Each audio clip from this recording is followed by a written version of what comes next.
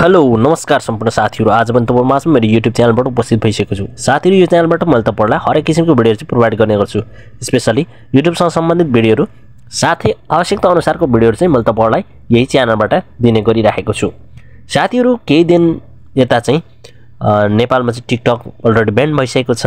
TikTok चलाउनको लागि चाहिँ हामीले चाहिँ धेरै कुराहरु चाहिँ प्रयोग गरिरहेका छौं। DNS अथवा VPN हरेक सेटिङ गरेर चाहिँ हामीले चाहिँ टिकटक चलाइराखेको छौं। तर पनि साथीहरु आज चाहिँ मैले तपाईहरुमाझ चाहिँ एउटा भिडियो ल्याएर आएको छु। यो भिडियो चाहिँ के को लागि भन्ने कुरा तपाईहरुले थम्बनेल हेरेर थाहा पाइसक्नु भएको छ। साथीहरु फेरि पनि भन्दै छु म साथीहरु, तपाईहरुले टिकटक चलाउनका लागि चाहिँ हरेक कुरा DNS सेटिङ चाहिँ गर्नुभएको होला, तपाईहरुले चाहिँ VPN सेटिङ गर्नुभएको होला। तर अब समस्या कहाँनेरि छ भन्दाखेरि साथीहरु तपाईहरुको अब टिकटक त चलिरहेको छ, फेसबुक चलिरहेको छ, अथवा तपाईको चाहिँ लास्टमा आएर चाहिँ YouTube चलेको छैन है। कतिपय चाहिँ तपाईको फेसबुक चलिरहेको छ, टिकटक पनि चलिरहेको छ, तर तपाईको YouTube चाहिँ चलेको छैन। यस्तै किसिमका कमेन्टहरु चाहिँ तपाईहरुको आएको थियो। त्यही भएर चाहिँ मैले तपाईहरुलाई चाहिँ आखिर यसको सोलुसन चाहिँ के हो त, किन हाम्रो चाहिँ टिकटक चल्दैछ, हाम्रो फेसबुक चल्दैछ, तर YouTube चाहिँ चलेको छैन भन्ने कुरा चाहिँ म तपाईहरुलाई चाहिँ आज बुझाउन गइरहेको छु। र त्यो कुन सेटिङ हो र हामीले फेरि के गरेपछि चाहिँ हाम्रो YouTube पनि सजिलै चल्न सक्छ भन्ने कुरा चाहिँ म तपाईहरुलाई चाहिँ बुझाउन गइरहेको छु यो च्यानलबाट। साथीहरु मेरो भिडियो सुरु गर्नभन्दा पहिले मैले तपाईहरुलाई जहिले पनि भन्ने गर्छु, यदि मेरो च्यानलमा तपाईहरु नयाँ हुनुहुन्छ भने कृपया मेरो च्यानललाई सब्स्क्राइब गर्न नभुल्नु होला, साथै नजिकको बेल आइकन दबाउनु होला ताकि मैले नयाँ भिडियो अपलोड गरेसँगै सबैभन्दा पहिला तपाईहरु समक्ष पुग्नेछ भन्दै साथीहरु लागौ आजको मुख्य विषयवस्तुतिर है त। साथीहरु अब सबैभन्दा पहिला चाहिँ म तपाईहरुलाई चाहिँ मेरो प्राइभेट DNS सेटिङमा गएर देखाउँछु। म तपाईहरुलाई चाहिँ प्राइभेट DNS सेटिङलाई चाहिँ क्लिक गरेर देखाउँदै छु। तपाईहरुलाई चाहिँ पहिला मैले तपाईहरुलाई यसरी सिकाएको थिए, प्राइभेट DNS चाहिँ अन गर्नु भनेर मैले तपाईहरुलाई सिकाएको थिए। अब यसरी अन गर्ने बित्तिकै तपाईले चाहिँ यहाँ देख्न सक्नुहुन्छ नट इन्टरनेट एक्सेस भनेर चाहिँ भनेको छ। यसको मतलब इन्टरनेट चाहिँ एक्सेस भएको छैन भनेको छ। अब साथीहरु सिम्पली अब हामीले चाहिँ यहाँनेर चाहिँ चेक गरौँ टिकटकलाई चल्दैछ कि छैन है। तपाईहरुले चाहिँ यहाँ हेर्न सक्नुहुन्छ अब हाम्रो टिकटक चाहिँ बिस्तारै खुल्दैछ है। अब तपाईहरुले चाहिँ हेर्न सक्नुहुन्छ यहाँ हेर्नुस् हाम्रो टिकटक चाहिँ खुलेको छ, चल्दैछ है। यसको मतलब टिकटकमा चाहिँ काम गरि नै राखेको छ। हाम्रो टिकटकले चाहिँ मजाले टिकटकलाई चाहिँ काम दिइराखेको छ यो नेटले। अब त्यस्तै अब फेसबुकलाई चाहिँ मैले खोल्छु, यहाँ फेसबुकको भिडियो हेरौँ। यो फेसबुक पनि चलिरहेको छ मेरो चाहिँ। अब कतिपय साथीको चाहिँ फेसबुक पनि चलेको छैन।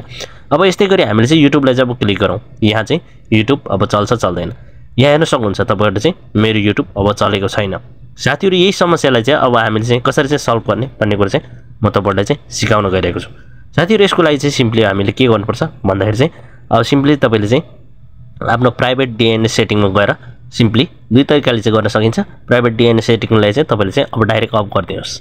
अब यति अफ गरेपछि अब अर्को तरिकाले चाहिँ तपाईले चाहिँ अब के गर्नुस् भन्दाखेरि सिम्पली आफ्नो वाइफाई सेटिङमा अब तपाई जानुस्। वाइफाई सेटिङलाई चाहिँ क्लिक गर्नुस्। क्लिक गरेपछि यहाँ तपाईले चाहिँ दाहिने साइडमा एरो बटन देख्दै हुन्छ, सिम्पली यसलाई क्लिक गर्नुस्। यसलाई क्लिक गरेपछि साथीहरु यहाँ तपाईले चाहिँ वाइफाई सेटिङको चाहिँ तपाईले चाहिँ IP एड्रेसमा आउनुहुन्छ। तपाईले चाहिँ स्ट्याटिक्सलाई चाहिँ अब हेर्न सक्नुहुन्छ यहाँ IP सेटिङमा यसलाई चाहिँ DHCP छ, सिम्पली यसलाई चाहिँ स्ट्याटिक देखि DHCP मा लानुस्। त्यसपछि तपाईले चाहिँ यहाँ देख्न सक्नुहुन्छ IP सेटिङ। अब IP सेटिङको DNS 1 मा छ साथीहरु, यसलाई चाहिँ कपी गरेर राख्न सक्नुहुन्छ। तपाईले चाहिँ भोलि गएर चाहिन सक्छ, त्यही भएर यसलाई चाहिँ कपी गरेर राखिदिनुस्। त्यसपछि डिलिट गरिदिनुस्। सिम्पली अब तपाईले चाहिँ यहाँ चाहिँ टाइप गर्नु साथीहरु। अब 1.1.1 चारवटा डट लाएर चाहिँ सिम्पली तपाईले चाहिँ अब माथि एरो देख्दै हुन्छ, सिम्पली यसलाई चाहिँ क्लिक गरेर सेभ गरिदिनुस्। अब यति भएपछि हाम्रो चाहिँ सेभ भइसकेको छ साथीहरु। अब त्यसपछि चाहिँ अब हामीले चाहिँ सिम्पली वाइफाईले चाहिँ हेरौँ। यो चाहिँ अब DNS सेटिङमा गएर एकचोटी हेरौँ। यसलाई चाहिँ हामीले चाहिँ सिम्पली अफ गरिदिनुपर्छ है। यसलाई चाहिँ अफ गरिदिउँ। अब यति भएपछि अब हामीले चाहिँ चेक गरौँ है, एकाएक चेक गरौँ अब टिकटक चल्दैछ कि छैन भन्ने कुरा। अब यहाँनेरि हेर्न सक्नुहुन्छ तपाईले चाहिँ हाम्रो चाहिँ टिकटक चाहिँ यहाँ चलिरहेको छ है। टिकटक चलिरहेको छ, लाइभ पनि चलिरहेको छ। अब यसरी नै अब हामीले चाहिँ फेरि फेसबुकलाई एकचोटि चेक गरौँ। फेसबुकलाई चेक गरौँ फेसबुक चल्छ या चल्दैन। तपाईहरुले हेर्न सक्नुहुन्छ अघि मेरो फेसबुक चलिरहेको थियो, अहिले पनि भिडियो मजाले चलिरहेको छ। अब चाहिँ मेन कुरा चाहिँ हामीले चाहिँ युट्युब चाहिँ चेक गरौँ चल्छ चल्दैन। हेर्नुस् है त। वेल अब युट्युब पनि मजाले चलिसकेको छ। अब यसरी नै साथीहरु यदि तपाईको पनि युट्युब अथवा फेसबुक चलेको छैन भने यो तरिकाबाट चाहिँ तपाईले चाहिँ अब फेरि पनि आफ्नो युट्युब चाहिँ पहिला जस्तै आफ्नो फेसबुक चाहिँ चलाउन सक्नुहुन्छ साथीहरु है त। साथीहरु अब यो भिडियोबाट तपाईले चाहिँ के कति बुझ्नु भयो मलाई जस्तो जस्तै कमेन्ट गर्नु होला भन्दै साथीहरु बिदा हुन चाहन्छु। Bye bye, take care.